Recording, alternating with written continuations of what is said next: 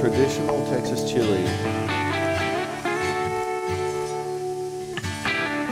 Traditional Texas chili. Well, it's pretty much set in stone that it's from San Antonio. Who invented it in San Antonio? There's some debate. There's one theory that it was a nun that lived in San Antonio that had out-of-body experiences with Native Americans, and she got this recipe pretty much as we make it, but instead of beef, it was venison.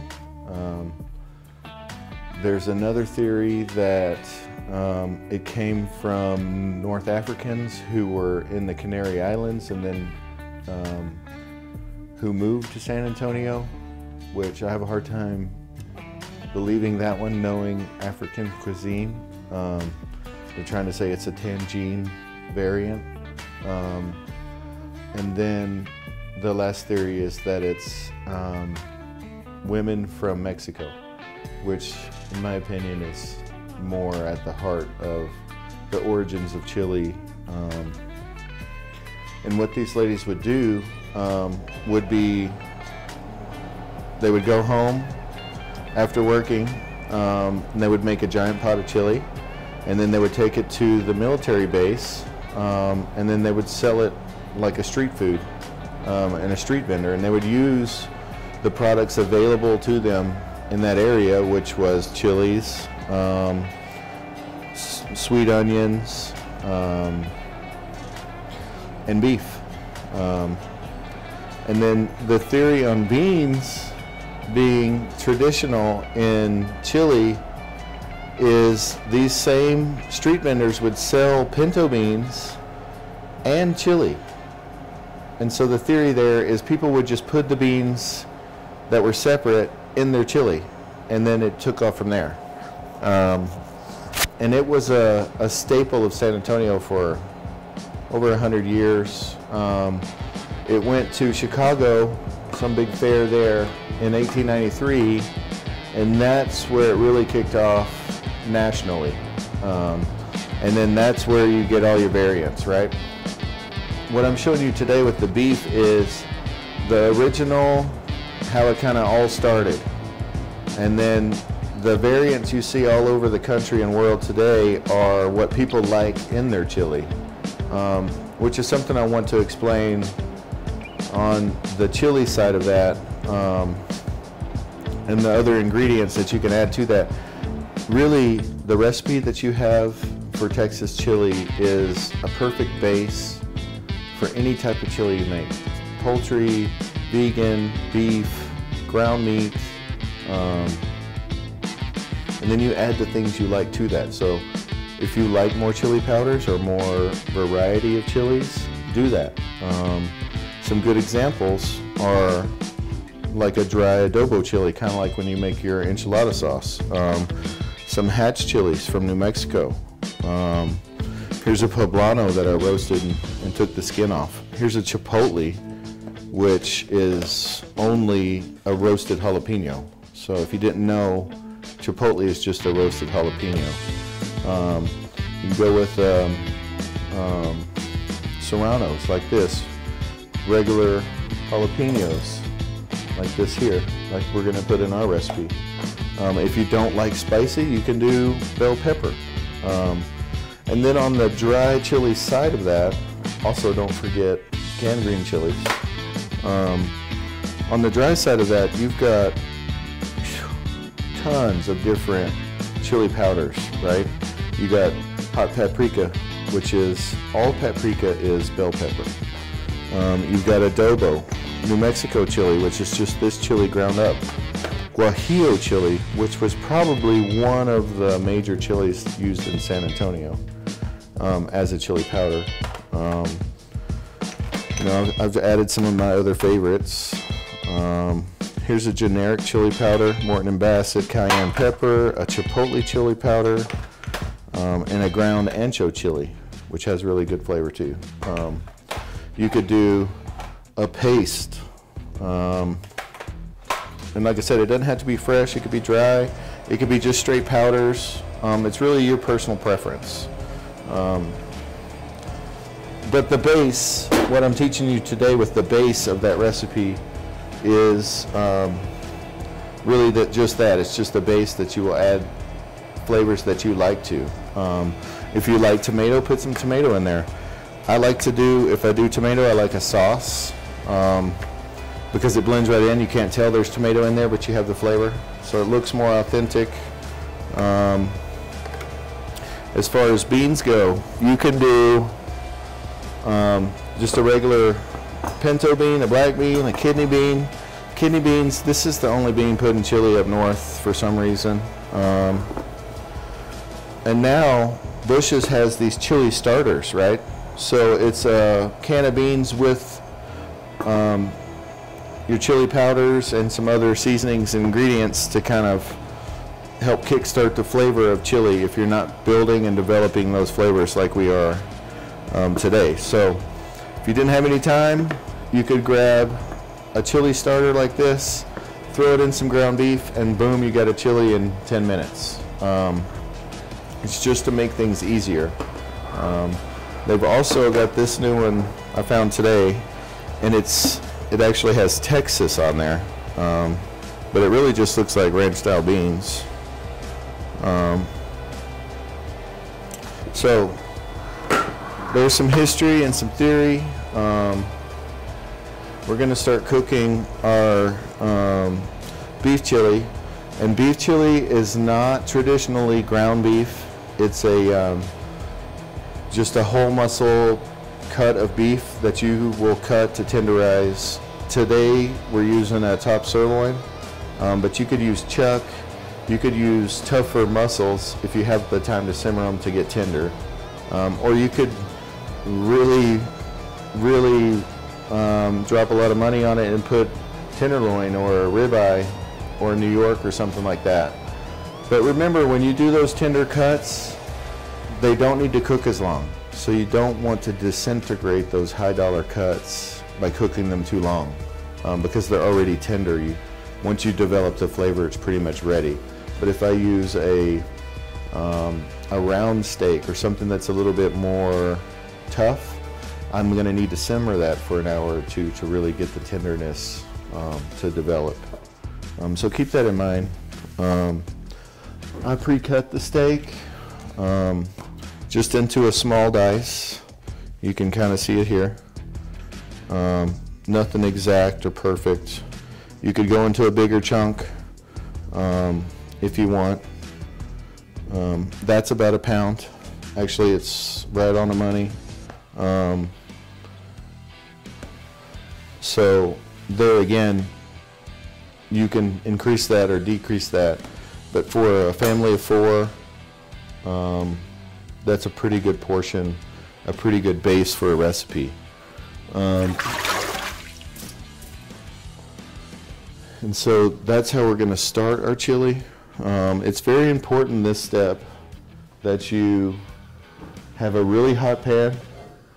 You do not want to throw your meat into a cold pan, nor do you want to overcrowd your pan to where the meat develops moisture. You don't want to boil it until you add liquid to it. And overcrowding your pan, a sure sign of knowing it's overcrowded is it starts developing moisture and kind of boiling instead of searing and sauteing. And the fats you use can make a difference in your overall flavor. For instance, canola oil is a very light flavor, an olive oil, which wouldn't be traditional, but does have good flavor and is very healthy. Or even some of your world famous chili recipes, 50% or more have bacon fat in them, or bacon of some kind. Like when you're talking about chili cook-offs, and one of the major chili cook-offs in the country is Terlingua, which all started over a bet with a New Yorker, and we tied him somehow. Don't ask me how that happened. They really limit your ingredients that you can use on your chilies. Like, you can't use onions you can't use fresh peppers and things like that. So you have to do dry ingredients. So instead of onions, onion powder. Instead of jalapenos, maybe a little extra chili powders. You just have to stay in their rules to qualify and complete those. For this one, I'm just going to use some canola. I'm putting this in a ceramic coated Dutch oven. A regular stainless steel saucepan works fine. If you have a cast iron Dutch oven and you really like making chili, just make that Dutch oven your chili only cast iron, and it'll season itself, and over the years it will make some amazing chili that you cannot recreate without that pan. Kind of like cornbread and things like that, where people are religious with their use of certain tools in the kitchen. I like cast iron personally, but I only have one. And another good tip is, if you don't want to do this on the stove and it's a nice day outside, get your barbecue pit going real good, and then put your pan out there and do your chili on the barbecue pit, and it'll get a real nice smoky flavor and really add a lot to your finished products.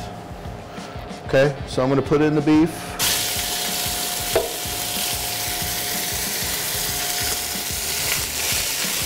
And you can tell by the sound alone that it's hot. And what we're trying to do is caramelize the beef and get a nice reddish brown color. And then that's going to also leave what's called fond on the bottom of the pan. That's the dark sugars that stick when the meat is caramelizing. And this is how you build flavors in classic culinary cuisine. You go through different stages of bringing out flavors of things, and really adds a lot to your finished products. Now, you don't want to go until it's like crunchy, crispy. When I get a good piece caramelized here, I'll show y'all. You know, part of this one is done. Should I go to the small one? So you can see on that, it's got a nice chocolate color to it, a little golden. Beef is red, so it doesn't really turn golden like chicken does, but you still get that Maillard reaction, caramelization. And that's very important for flavor, right? So we're going to let that sear, and then I'm going to show you real quick the proper way to clean an onion. And forgive me if I'm boring you and you already know this. If I am dicing an onion, I'm just going to cut off the tail, which is the flowering end of the onion, and then I'm going to cut it in half through the root ball, and I'm going to leave that root ball on there, and I'll tell you why when I get a little bit further. If I'm slicing an onion, I'm going to cut the tail and the top off. And you see how much easier it is to clean an onion when it's cut in half? Because slicing is a little bit different than dicing. And I'm only showing you the slice for information purposes, so that you have that in your tool kit, so to speak, right? Okay, so slicing, the top and tail are off. I'm going to turn it to where the veins of the onion are vertical to me. And I like to start with my knife kind of down low. And I just rock it over. And I'm just going to go all the way to the center, a little past center. And then I'm going to lay that down because it's much easier to control. And then, boom, you got a nice sliced onion for dinner or whatever you're cooking. You can save it for later. It'll hold for about 4 days in your fridge, depending on how good a shape the onion is when you use it. For dicing, we're going to grab the one that still has the root ball on it.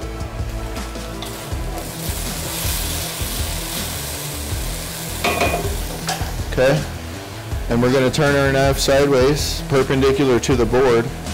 We're not going to cut all the way through. We're going to leave some on there. And then I'm just going to go a little bit higher, and same thing, don't go all the way through, just pretty close. And you know, the thickness that you cut this way is the kind of the size of the dice you'll end up with. And now I'm going to turn it to where the veins are kind of vertical again, and I'm just going to cut through it in the center. I don't really need to cut it on the sides because it's already the way that the onion is layered. You don't have to mess with slicing all the way from one side to the other, just really in the middle. Actually, that top piece, if you just slice through all that little top piece, you've got a good dice. Now I'll turn it horizontal again, and I'll just go through it, and boom. You get a nice dice, easy peasy. You're not messing with rings or an onion rolling around on you, things like that. So I hope that helps. And so there's our onion. These jalapenos, all I did was cut them in a quarter and then just turn them vertical or horizontal and chop them. For the garlic, almost the same thing. Okay, I'm just going to turn that off because it's ready to show you, but I want to show you the garlic real fast. Okay, don't mess around if you're shopping with those 50-cent traditional garlic cloves.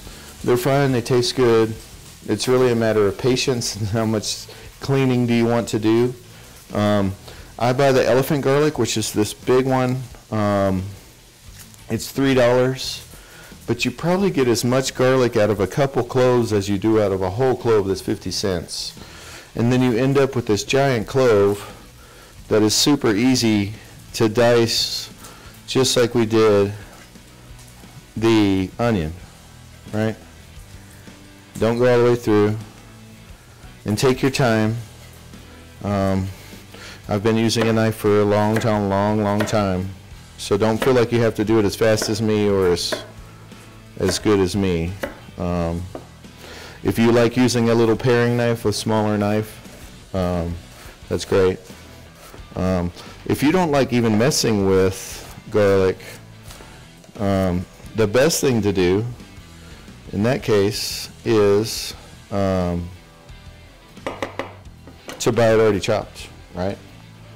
So you can buy it minced like this, which is fine. I have some in my fridge.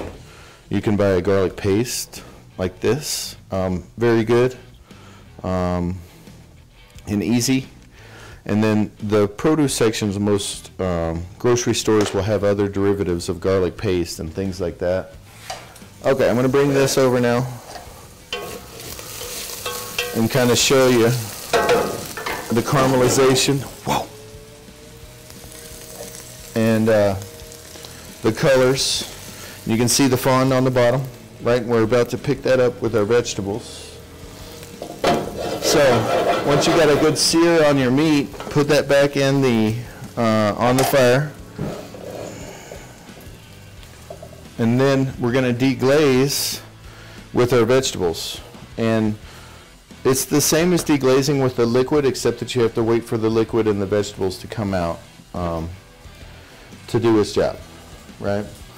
And I'm a traditionalist, but I'm also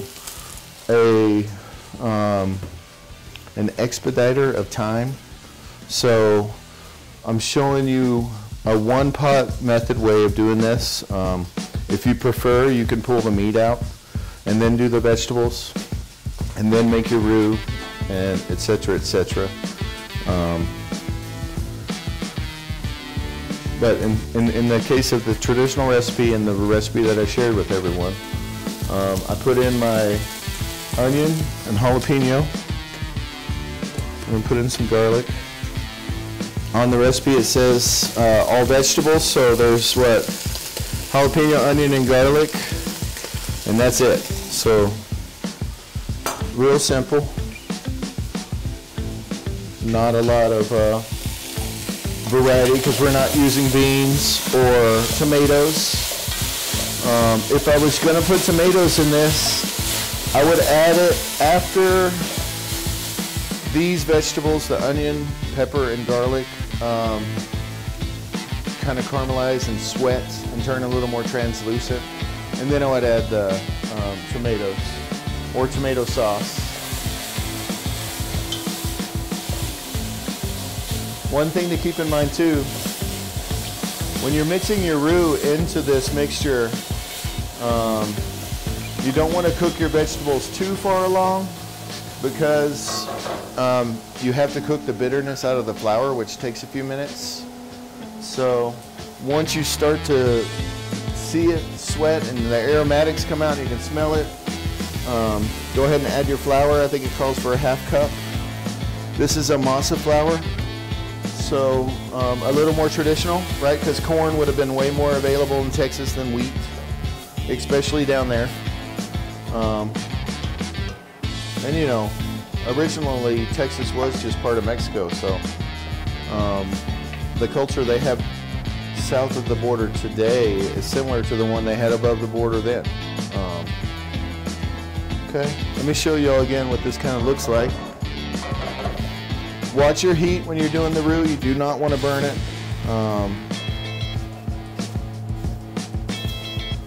You just want to cook the bitterness out of it. Okay. And then here, looking again, you can see that the roux has coated all the vegetables and the meat. And now all we're doing is trying to cook the bitterness out of the roux, which only takes 4 or 5 minutes. And it's plenty hot enough off the fire, you can see, to work as well. So if you're not comfortable doing your roux over the flame, just turn it off and stir it around for a while. You only need to stir if it's burning, but so you have to be careful because that roux is a binder and it's sticky and starchy, so it will stick to your pan, and it doesn't stir real well unless you have a lot of oil, which I'm not opposed to, but we're really not trying to make a real greasy chili at the same time. Using a whole muscle meat like this really helps prevent that greasiness, right? If you're using ground beef, it's 20% fat at least, unless you buy the lean stuff, and even then it's 10 or 5%, which is way more than a whole muscle would be. So keep that in mind. If you're doing a ground beef, instead of a whole muscle like this, cook the meat and then drain the fat off, and then put it back on the stove and continue the process. That way you don't have a big, thick layer of artery clogging animal fat, okay? Okay, I think we got pretty good. You can also cook the bitterness out of the flour after you add the liquid. So if your pan's too hot and you see it burning, just hurry up and add your broth and your beer. Sorry, I might have skipped a step to prevent it from burning, right? It'll still cook the bitterness out. It'll just take a little bit longer. Okay, now we're gonna do the spices and seasonings. And I've already got them mixed up here. I got some Mexican oregano here. Oregano, by the way, translated is joy of the mountain, because oregano is a Greek word. I know, I'm weird. And I've added some like chili flakes to this, and yeah. Just like the recipe says, a tablespoon of the paprika, 3 tablespoons of chili powder, a teaspoon of cumin, and a teaspoon of oregano. And the reason I'm adding those now with the roux and the oils is because dry spices really have to get hot for those flavors and the oils and the spice to come out. So the longer you cook a dry spice, the better the flavor will be, and the more intense the flavor will be. Now, if you're cooking with a fresh spice, you want to add those later because you don't need to cook them for a long time to bring those flavors out. All right, some oregano, some black pepper. Oh, I forgot to mention, it has been years since I forgot to put salt and pepper on a recipe, and I forgot to put salt and pepper on this recipe. My rules on salt and pepper is always to taste. What is your personal preference? If you think that's enough salt, perfect. If not, keep adding it until you're happy with it, okay? And I apologize for that, and I can get you all an updated recipe. I kicked myself in the butt plenty hard for it. Okay, so give you all another gander at what we've gotten so far. Got all those spices mixed in. We got a nice fond on the bottom. We're fixing to pull that off completely with our beer and broth. Okay. Shiner wasn't around then, but it is a Texas beer and it is German, and there's a strong German population in that area. So any kind of German beer will be fine. Even a Mexican beer would be fine.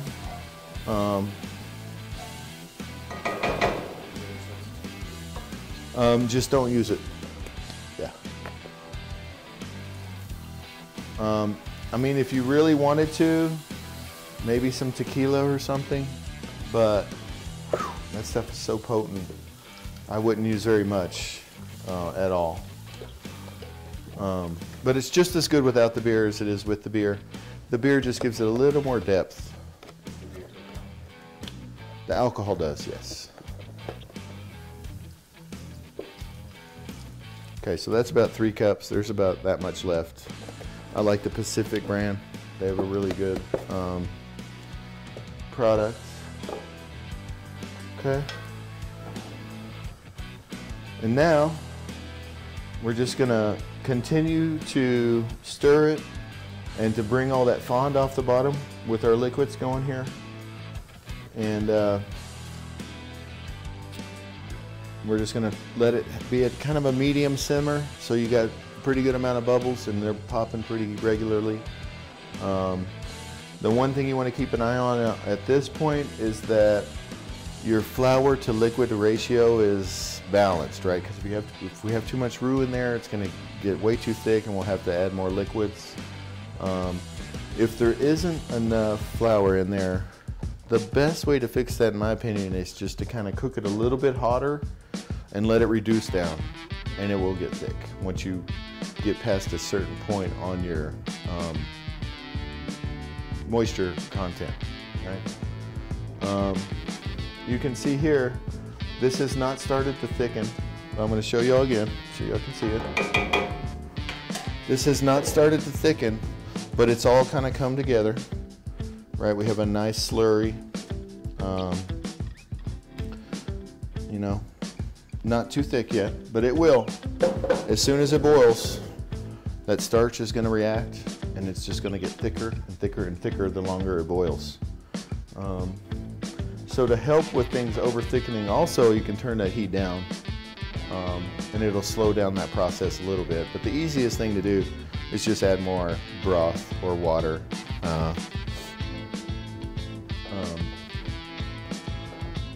And that is traditional Texas chili. And we're gonna let that simmer and thicken. And while that's doing that, I'm gonna show y'all a turkey variant and a vegan variant.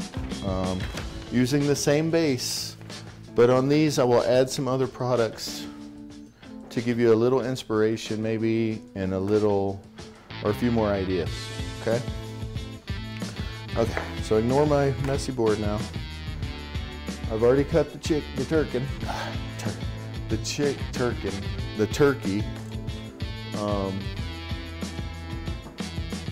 And again, I'm going to get my pan hot. On this one, I'm going to use a little bit of bacon fat instead of oil. We're going to add some tomato to this one. And I have fresh, and I have canned. Up to you. It's always easier to open a can. But if you want better knife skills, use fresh. The general rule of thumb, better food is fresher food. In my world of culinary theory and ego, no, just kidding. Okay, so we're just waiting for this to get hot, and we'll add our fat, and then we'll sear our meat, and then we will add our other ingredients, and that one will be going, and then we'll do a vegan. And the vegan one's really weird. You're like, oatmeal? I did pretty well with this against meats in a chili competition here on campus. So it can still taste really good and not be what you're used to. I've won with the turkey recipe. It's really good. And it can be ground, it can be cubed like this. I like more of the whole muscle. You could use chicken, quail, deer, and pretty much any protein you want.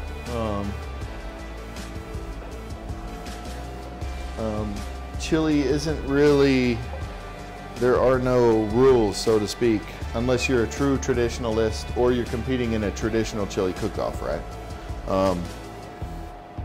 Everyone likes it their own way, and everybody has their own opinion on what makes the best chili, and we all have our different preferences and things, right? Okay, so we got this pan hot. Put in some of the bacon grease, because I always save my bacon grease, because that's money that we don't need to throw away, and can be used again, and it holds just fine. That was probably over a pound, but it's okay.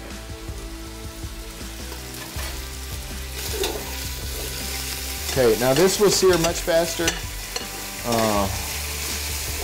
It won't take very long, and then we'll go right in with our garlic, onions, and peppers. And then we'll do our little roux thing, and then we'll add our chili powders. And on this one, I want to do, I said the tomato, but I want to do, I think, this poblano that I roasted, because I love the flavor of poblano. It's such a nice pepper. It's a tough pepper, it's hard to work with, and unless you skin it, it's a pain to even cut. But the way to skin a chili is you burn the skin on a stove or with a torch until it's black. Then you'll put it in a Ziploc and let it sweat. After that cools down, you can pull it out and take a paper towel like this, wipe all the black off, rinse it, and it's done. And then you have a much more palatable pepper and a better flavor. Woo! It's squirting in my eyes.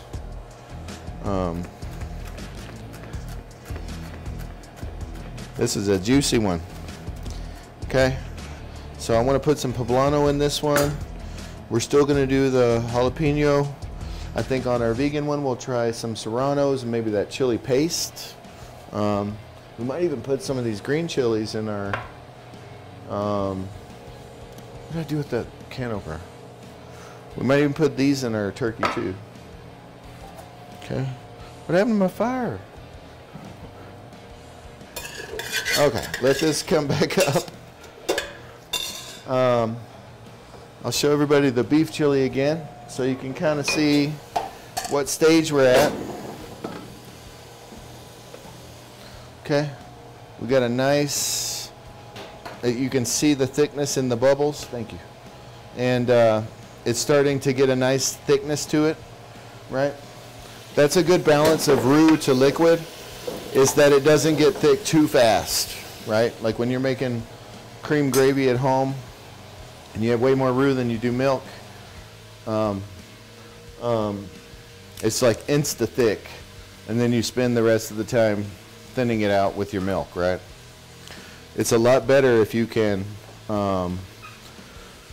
get your ratio correct so that it kind of thickens slowly and comes together right at the end. You'll have a better finished product. So these are just mild chopped green chilies, Hatch, poblano, the jalapeno,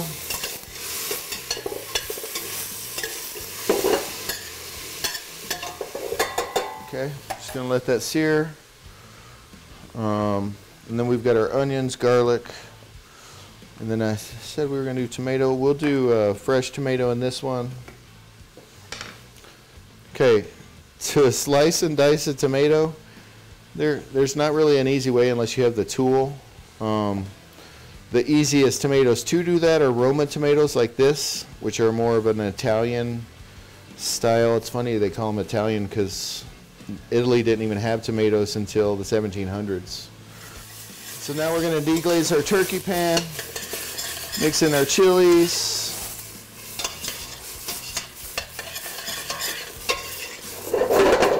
Let those start caramelizing and becoming aromatic. Let me give you all another sneak peek of our beef chili. You can see how that's thickening nicely, starting to come together real well. And we're just going to let that continue to simmer. And you could probably see the way that was simmering a little bit, even though I pulled it off the stove. That's a good temperature. Stick with that. Okay. Now we'll add our dry chilies. Something to keep in mind too, when you make turkey chili, the color is not going to be what you're used to with beef chili. So you may add more chili powders. And if you don't want to go with the more bitter chili flat powders like adobo, guajillo, New Mexico, use paprika, because it's really hard to make a bell pepper bitter. So you can get the color without changing the flavor too much by using paprika. Because you can see this one is, whoa. Sorry, I got a whiff of chili there. Way lighter, right? So to look more like a traditional chili, just grab my paprika.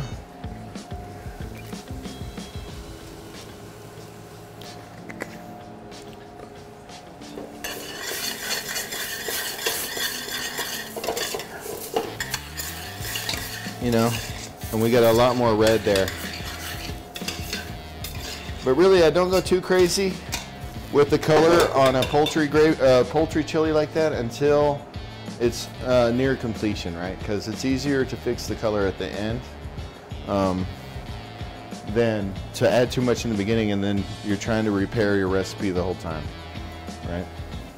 Oh, I forgot to put the oregano. Joy of the mountain. I like the Mexican oregano. You can kind of see how chunky it is. It's not so leafy. You really get the little flower buds, and it's a little more, there's more depth of flavor in it. And it's actually like way cheaper than Morton and Bassett and some of the name brand spices, McCormick, things like that. Okay, our chili is looking good. I'm kind of watering in my mouth a little bit. Okay, it's time to add our flour to the turkey. About a half cup, not too much. I'm gonna do beer in this one. But you could leave it out. Like I'll leave the beer out of the vegan one because what's beer made from? What are we making the chili out of? So we don't want too much oats. We want it to be a little more, you know, you don't want to just overdo any flavor too much, right? Okay. So I'll show you the turkey. You know, it's developed a nice roux around the meat. It's kind of thick. We're just gonna cook it for a couple minutes. Turn my fire down. And I'm gonna turn my fire down on the beef because I'm gonna show you what level of simmer we're at. Those bubbles are starting to get big and there's less of them. That's an instant indicator that it's getting thick quick. All right, so we're just gonna turn it down a little bit more because we just want that nice steady bubbles. We don't want it to roil too much. Okay, we got our turkey in here. And now for the turkey broth, I didn't buy the broth, but I have base and water, so that's what I'm gonna do. Here's a good tip for y'all that you might not have thought of.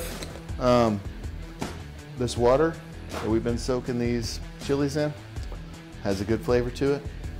More flavor than water by itself does. So we'll use that with our chicken base. And chicken base is just a bouillon, okay? It's a concentrated flavor. Maybe we'll put some adobo in there too. We needed 3 cups, so these deli containers are 4. And they had a lot of peppers in it, wasn't quite full. Okay. And now we're just gonna stir it up, get it smooth, and then let it simmer. Oh, forgot our tomatoes. Never too late for the tomatoes. Do keep in mind though, they are tender. You don't want to cook them to disintegration or anything, you know. And the more tomatoes you like, the more you can put in there. I wouldn't be opposed to even some fresh herbs on this one, like cilantro, or some parsley, something like that. That would be good. And then at this point too is where you would add cooked beans to your chili. Unless you had a dry bean only, and then you would put that more into the beginning of the process, like immediately after adding the liquid. And then hopefully you have a tougher cut of muscle that needs to cook about as long as the bean does, and then you can cook them together. But it's way easier to just open a can of good beans and put them in. And if you're gonna buy beans, you can't beat Bush's. It's the best canned bean there is. They don't pay me to say that. That's just from experience and product knowledge of all of the different manufacturers and their tricks and things like that. For instance, their black beans don't have dye in them to make them black. That's huge. That's why they're a little more purple. The cheaper ones have black dye in them to make them black. So they're cheaper and they're blacker, but is that better for you? You know? Okay, I'm going to show you all this turkey chili now. So you can really see the poblano in there. And yeah. And you know, really color. Looks like a Mexican flag almost. Okay. What about it? I was just saying it's good to go. Oh, okay. Okay. No problem. So traditionally, this traditional beef chili, when the ladies would sell it, it would be like tortilla, usually corn. Flour is not a big item in South America. You can ask almost anybody from down there, would you like a flour or corn? And every time, corn. And then it evolved into some of your, you know, it wasn't just the little ladies making chili, it was your average Joe. And some of those that were successful in the Houston area started giving you all the saltine crackers you could eat with your chili. Kind of like they do with chips at the Mexican restaurant. Right? And so that's kind of how crackers got brought into the fold. Another thing that will probably surprise everybody. Those same little ladies made or invented Frito pie. They're the ones that came up with the idea of putting the chili on the chips. You know? Okay, so we're simmering on beef, we're simmering on turkey. Am I flying? Or do I still have time? Okay, so just to start the vegan one, I've already been trying to give that one away before I even made it, and there's no takers, but it is pretty good. And if you're vegan, they will love it. I promise you. So we're gonna get that pan hot. No animal products of any kind, so don't even look at bacon grease for the vegan chili, okay? But since it's kind of a lighter flavor, you're not getting any umami flavors, which is the 5th flavor, by the way. It's been around for a couple years now, which is a meat, earthy, nutty flavor. So we have bitter, sweet, sour, salty, umami. Because there's not a lot of umami flavors in this, because it's an oatmeal, we're gonna use a extra virgin olive oil. So extra virgin olive oil should be green, like this. It should never ever be like this, right? So this is a pure olive oil. It's been pressed one time. It should be yellow. That's what it should look like. It's a lighter flavor. You can cook anything in it and it won't change the flavor too much, like eggs. But if you ever cooked eggs in extra virgin olive oil, you know that this oil imparts a very olivey flavor to the egg, which doesn't always contrast well with each other. So when you buy extra virgin olive oil, make sure it's green. Don't get ripped off. Because if they tell you this is extra virgin and they're charging you for pressing it 3 times, but they only pressed it once, you're getting ripped off. It should be green like this. And it will only develop this green color after it's been pressed more than one time. And technically, pure is pressed once, virgin is pressed twice, extra virgin is pressed 3 times. Okay, we got a hot pan. We got our olive oil. We do not need to sear our oatmeal, so we're gonna go straight to the veggies. Okay, that's the onion. We got some garlic. I'm gonna put a little extra garlic in there because we need a little extra flavor in this recipe. Our jalapenos, not as much as we put in the others, so let me cut up a serrano real fast.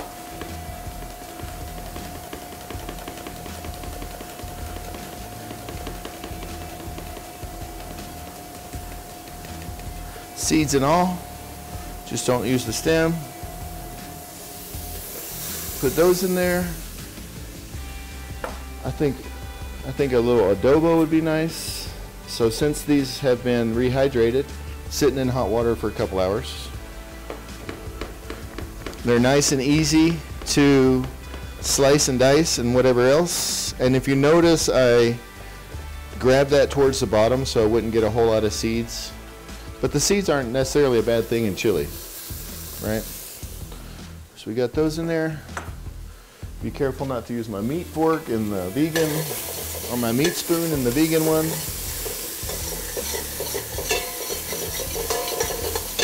Stir that up real good. Man, cooking a bunch of hot chilies is like spraying your face with mace, okay? So be careful. It'll choke you up. Let's see. What else? We need our dry spices. Oregano. And then, now that I have all those flavors in there, let's do a little black pepper. A little salt on this one. We need a little salt in our turkey too. I try not to season it too much with salt until it's finished because you don't want to over season it. And certain things you never want to use salt until it's cooked, like rice, beans. Never ever put salt in your beans until they're finished. Okay. And let's open up these for our vegan. I'm gonna turn that down. I can hear it. These are little plum Roma tomatoes, but they'll call them plum. And it has a nice sauce. And it's basically a whole Roma that's been peeled, so you don't have to worry about the skin. Because the skin will always separate and float on top and look like crap.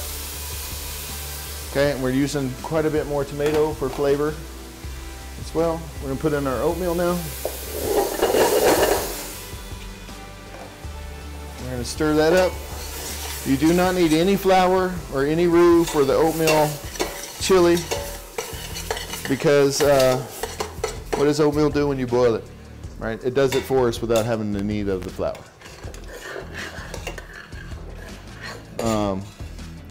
Would anyone like to see our beef chili now? It's looking amazing. Yo, wait, I'll try to video these two fighting for it when this is over, okay? You see that? Nice consistency, nice thickness. And if I want more thickness, I'll just keep cooking it. Another good tip is all this fond that develops on the side, work that back in. That's concentrated flavor that's only going to add more flavor to the chili we've been working on the last hour, right? Okay, our turkey is not quite that thick, but you can see it's starting to get thicker. It's got a great aroma to it. And turkey honestly makes a really good chili. It's an awesome substitute for beef in chili. If it wasn't for the color, people would never know most times. Okay, so you can see our oatmeal chili, how thick it has gotten with just the moisture from the vegetables and the tomato sauce. And then on this one, I just got a vegetable stock, store shelf bought. It's super simple to make your own vegetable stock. Put vegetables, trimmings,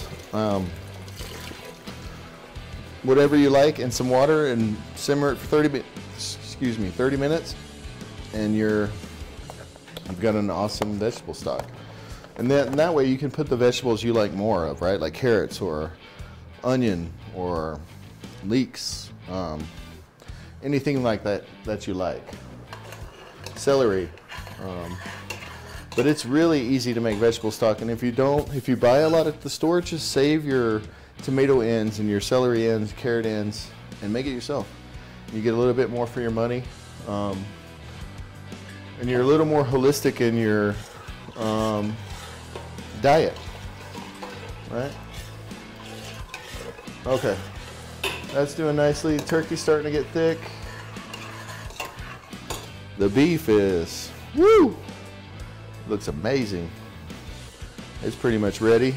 I want to show y'all this vegan one, just so you can kind of see it during the process. I guarantee you, vegan chili will not be something that people come asking for and wanting, but anyone who is vegan, and if you love them enough, they will truly, truly appreciate that you made them chili without any animal products. And it really does taste like beef chili and turkey chili, minus a little bit of that umami flavor. But it really does taste like chili. I submitted this once for a chili cook-off, and they did all right. But everybody likes their meat better. But it was still pretty strong for a vegan. I was surprised. And vegan's a hot topic right now with most of our student population. I will tell you from experience that it's not the healthiest. It is maybe the most humane, but it's not the healthiest. And if you are vegan, take your vitamins, take your minerals, supplement your diet where you're not getting it from your food, okay? And one more look at the beef chili, and those are our chilies. Feel free to, anybody who was watching this and has any questions, to email me. I'm more than happy to help you. Share recipes, techniques, things like that. If you have any questions now, I'd be happy to answer them. And I hope you guys enjoyed our little demo.